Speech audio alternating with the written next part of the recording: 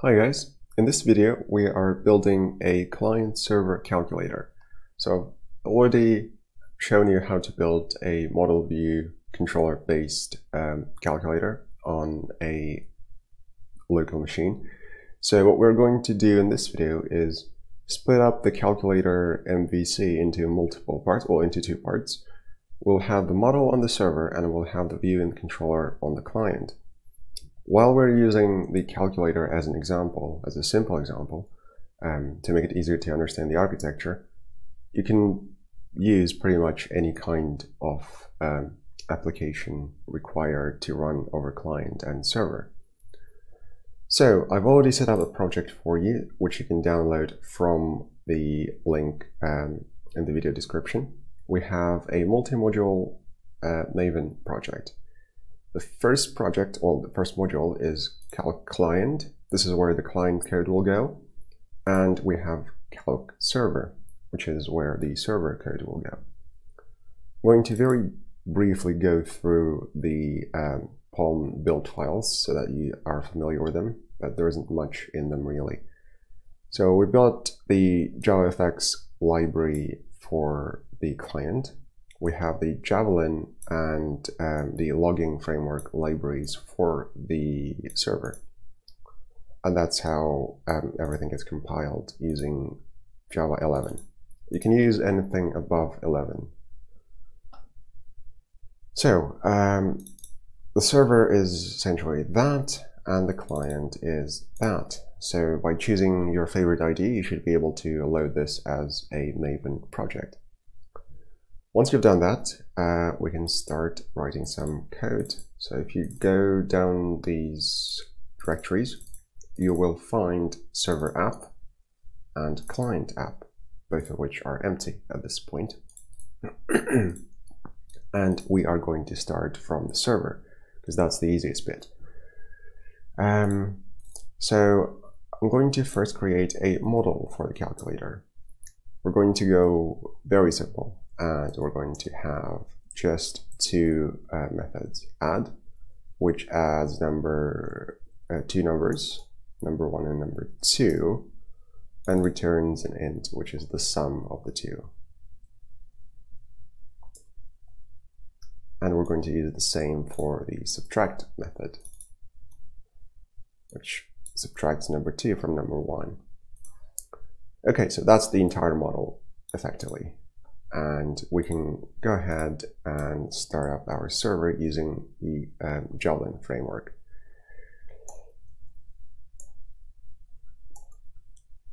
You can use something different like Spring or Spark. Spark is the older version of Javelin, but essentially the functionality is more or less going to be the same. The API is going to be different, but the functionality should be the same. So if we start, for example, with port 55555, then we can set up a path using the get response handler. So from the server's perspective, this is where the response is going to be handled. Or rather, the request is going to be handled. That will be passed from the client. And the path is calc and add for addition, and it's going to be sub for subtraction. And the handler is the context object, where we're going to handle our request. First of all, we will need to take two numbers. These are going to be passed from the client side using this request. Request get parameter number 1. Note that this is going to be returned as a string, so we'll need to parse it into an integer.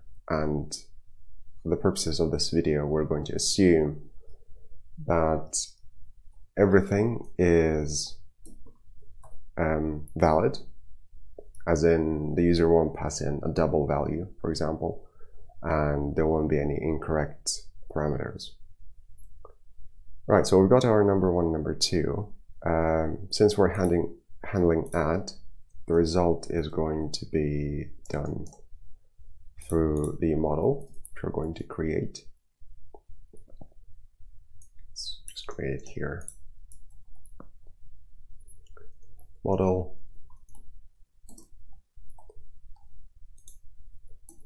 Model add, num1, num2. These are strings, so we have to we have to parse them into numbers or integers to be more precise. And we're going to return the result, which should be returned as a string, so it's string value of result. And we're going to do exactly the same for subtraction. You'll note that this is pretty much the same code, so you'll realize that it can be cleaned up. Whenever there is a code that is very similar looking, then there's usually a function that tries to get out, and you can figure out what that function is really, because you can see the difference is literally just one method call. And as an extension for this, you can then also add multiply and divide, so multiplication and division. And then if you copy paste the same code for those multiplication and division operations, you'll see exactly what's happening there. And ideally, you'll need to extract that and that, and essentially have just this bit that's going to be different. You might want to introduce an enum to keep track of the operator, plus, minus, multiplication, division, and so on. But I'll leave this cleaning up job up to you. Right, so I think that's pretty much it for the server side. We can run this, and hopefully it will run, in which case we won't need to do any. Yep, seems to be running, listening on this IP address and this port. And let's go to the client and see that this actually does work. One of the first things I usually do when building systems is to check the sort of assumptions, because I assume the connection is going to work and so on. And you're going to then build a very big, for example, system out of that. But if it relies on that one connection working, then it would be a good idea to test the connection actually does work. So because we're using Java 11 and higher, there is a nice API that is available. So HTTP request. Yep. We need the URI, which is, I'm just going to copy that. And then we need to pass our path, which is this, for add and so on. And then we need to pass the parameters, number 1 and number 2. Number 1 is going to be 10. And number 2 is going to be 12. So the answer should be 22. We're using the get request because of this bit. If you're using a different type of request, then you will need to change this. And that is it for the request. Well, now need to obtain the client, which is HTTP client, new HTTP client, and going to build it? No, cool. Client, send. We're going to send this synchronously because we don't want the program to terminate right now. Send the request and handle using one of the built-in ones of string handler.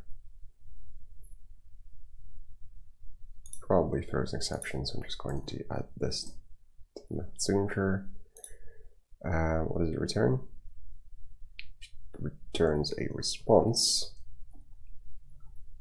which I'm assuming can then obtain the body of. Yep. And we can just print the body response body. Let's run this. That should run, connect, get the result, and then terminate. Cool. The answer is indeed 22. So what it did was it connected to our server, which is currently still running, using this path and using these parameters as input, which went through all of this bit of code to call the model add, and gave us the result.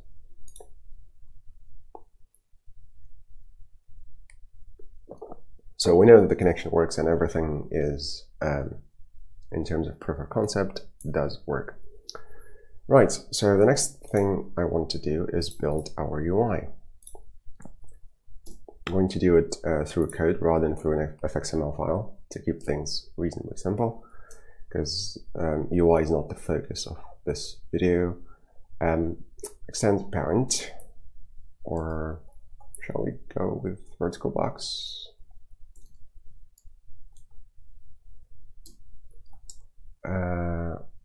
So what do we need? We need some kind of input field 1 and 2. Field 1 is new text field. No, not the AWT one, the JavaFX one. There we go. Make sure you also import the correct import package.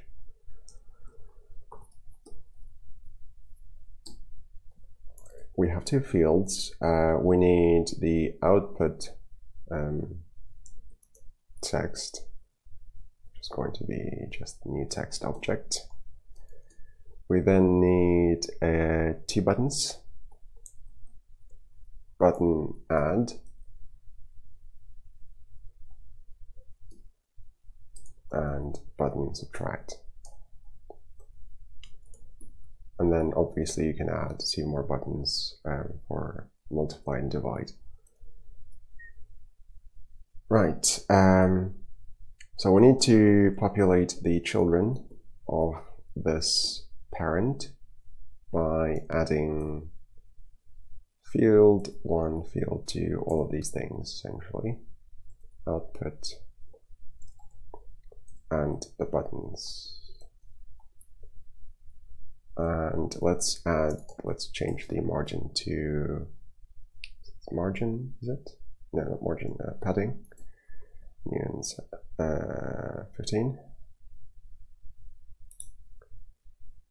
We don't want that for now. Don't want that either. We need a typical JavaFX application.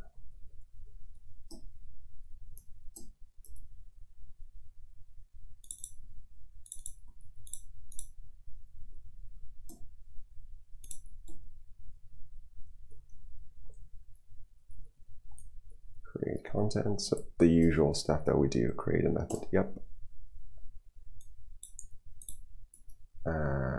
So that needs to go away to controller somewhere. Just going to keep this there for a bit. I'll get back to it. Let's do some restructuring. And don't worry about following this code precisely. It will all be available on the GitHub repository. Right, so we're using JavaFX 11 and higher, which means we need this launcher class. I think we still need that to avoid runtime problems. Launch client app class. That runs our JavaFX application, create content, view. Can I just return that? I think it is. Oh, it is parent, yes, so it's required. Yeah, I think we're good to go. Nope, we are not. Superclass. What?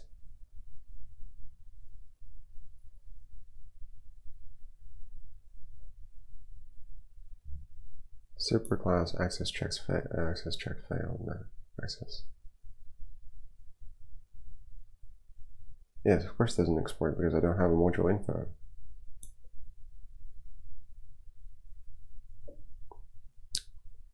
Do I need something in my BOM file? That shouldn't be it. Let's try that anyway.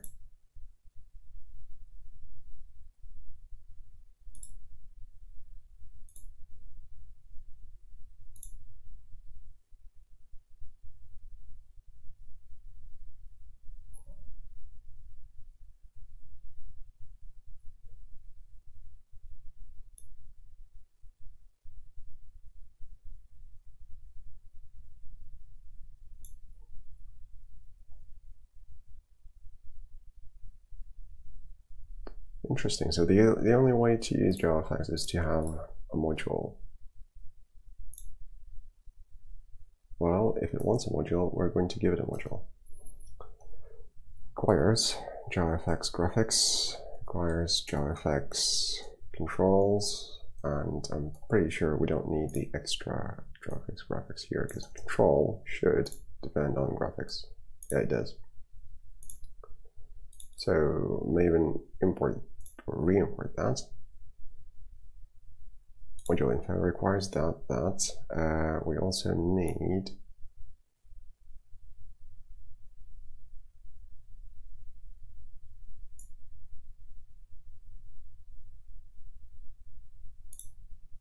see what it will tell us because it now is a named module. Yeah, don't worry about that now.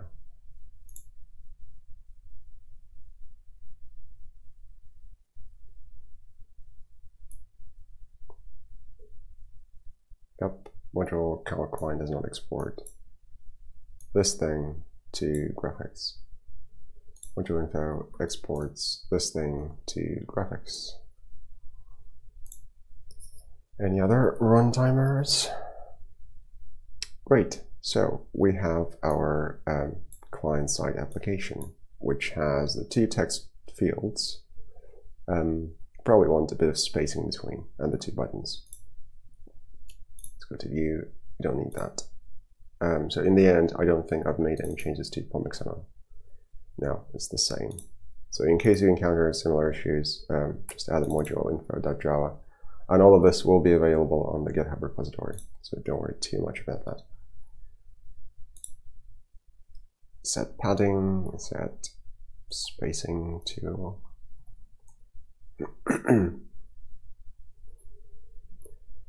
new button that says add and new button that says subtract. Right, anything else?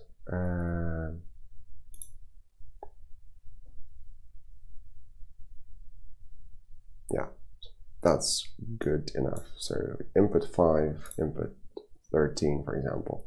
And then when I press add, then the text output should say 18. And that's what we're going to do next. For that, we'll need a controller. The way we're going to define the controller is to use, we're going to use an interface. And it'll be clearer why later on. We want to return a completable feature of integer. So we're not just returning an integer on add. We're going to return completable feature, which is a way of saying there's going to be an integer that we don't know when. Saying sort of eventually there will be an integer, potentially, that we can then use. And the same for unsubtract. We'll start with the local implementation of the controller. And this is where having an interface really helps. You can have multiple implementations.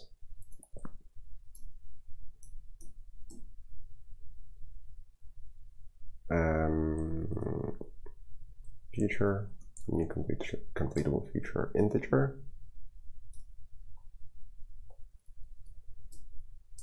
Return feature. And a feature we're going to complete manually because it's running locally, which means we don't have to talk to the server to figure out what we need to do. In this particular case, in our example, it's exactly the same as what the server does.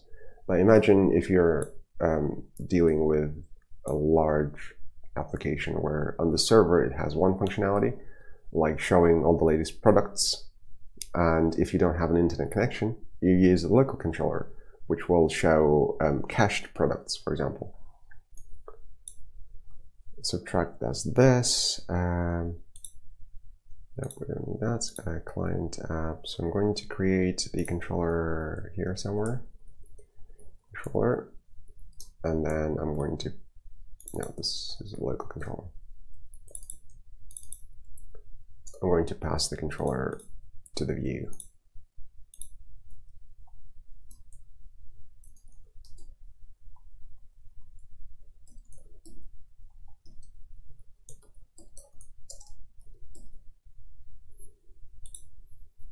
Yep, so that's happy.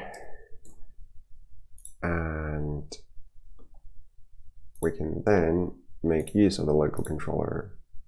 Well, the view doesn't really care whether it's local or remote. And we can say button add on action, set on action. Controller on add. For that, we need two numbers. Number one, which is field1 get text, which we need to parse into an integer. Again, we assume that the input is correct and there are no invalid values, for which you should ideally check. On add number one, number two, which gives us a future, which we can then make use of by saying then except. That essentially is going to be called when the computation for the future has been completed. And this is where the result appears. This is kind of basic asynchronous computation. And the result should go to output set text string value of result, because result is an integer. It is, right? Yeah, it is. And again, copy paste for the sub button. Make sure to extract all of this stuff into a function, and then you'll see that there is very little difference between the two. And then you can add multiplication, division, and so on. Let's run client app and see how this goes.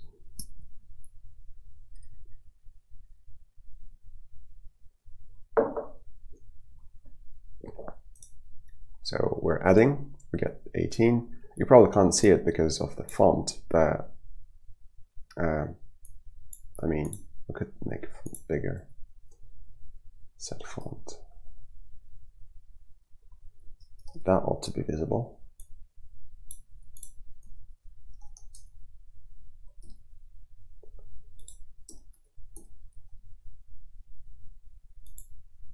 Yeah, I won't do it for the buttons. 5, 13, add, you get 18 back. Subtract, you get -8, because it's 5 minus 13. Right, so this is our local controller working just fine, as you'd expect. For the last bit of this video, we're going to make a remote, not calculator, remote controller, which is the most fun bit in this use case. Implements controller and returns all of this stuff. Where was our cool code? Right, so all of this now needs to be allowed in the module.info, module-info. Requires JavaNet. I think that's the module name for that. And let's just dump it here and then we'll figure it out. There we go. Our application file is now looking neat. Right, so for the last bit of this tutorial, we're going to have our client in here. I'm going to use the same client for all the requests. Then we need to build the requests themselves, which is going to be built in here and in here. Again, repeated code needs to be refactored somewhere. You probably want to extract that information also somewhere at the top so you can refer to it, like IP address and port, especially if you're planning to run this on a different machine. Num1 is num1, and then number 2 is number 2. Well, this is add. This should be exactly the same, but it's going to be subtract. The API is subtract, or sub. So we made our request. We're going to send asynchronously now. The reason for that being, so here's a bit of multi-threaded model for JavaFX for you. You can't block the JavaFX application thread. If you do, the application will get frozen. We don't want that. And that applies to any kind of UI multi-threading, whether it's Android or some other UI code that you're going to deal with. Which is why we're going to send the request asynchronously, which means it's going to call this function and then immediately exit, giving the control back to the JavaFX application thread. Body handlers of string, then apply. So what are we applying? We need the body of the response, which means when this thing comes back eventually, not now, but eventually, then convert whatever you get back to this basically call response.body. And then, because it's string, we need an integer. Remember, we're returning a future of integer. We need integer parse int, which converts the string to an integer.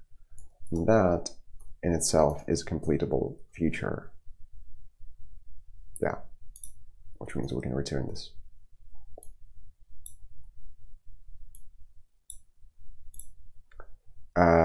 Yeah, it's exactly the same. So again, should be refactored. We don't need that bit anymore. I think that's pretty much it. Now the great news is we've created the controller without changing any of the code in the view, which is great. So the view actually doesn't care about the controller, or the concrete implementation of the controller rather. This is where we instantiate the controller, which is why it has to change. And let's see how that works. What? Kotlin standard library is not found in the module graph. Why would you need a Kotlin standard library? We're not using Kotlin.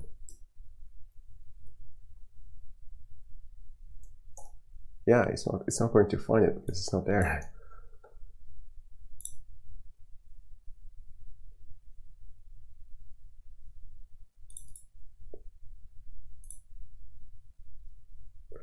It's just my ID throwing some errors.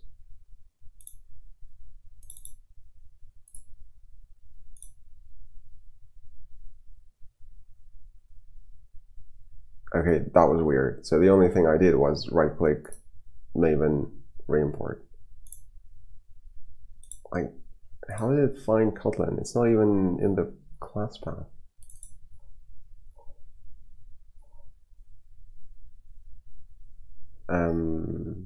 Oh, it is because of the Javelin library. But still, because I'm not using any Kotlin. Anyway, that's a completely different discussion. Going back to what we're doing. 13.5 add. Cool. So that is actually returned back from the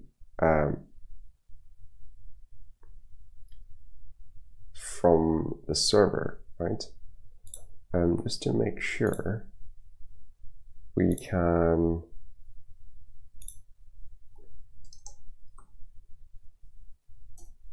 do a little trick here.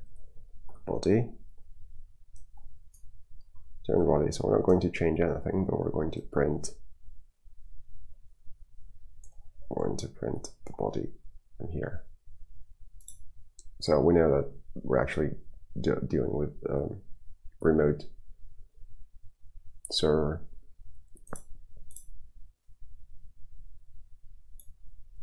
Yeah, so this is the thing that gets printed out there. And you can also, I suppose, print the response itself as well.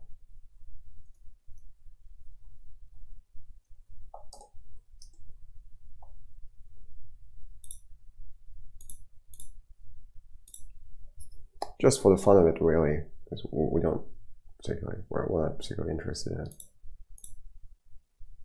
So, and that was the response, 200, meaning everything's okay. And that was the get request that was put in. Okay, so in this video, we looked at several things actually. We looked at the model view controller, but not the traditional local version of it. It was split up into 2 bits. One is the model, the other is consists of view and controller on the client.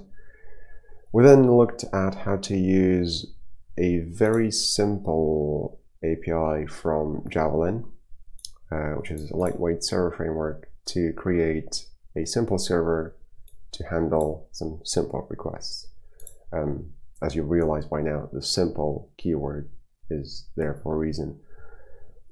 And we also looked at how to use Java 11 API with HTTP request and client, which allowed us to send synchronous and asynchronous requests to the server. And we also looked at a bit of how to construct a module info file, since apparently this is what's needed for JavaFX application to work correctly. It's either that or it's my IDE just throwing some errors. Okay, if there are any questions, either email me or put them in the video comment section. And thanks for watching.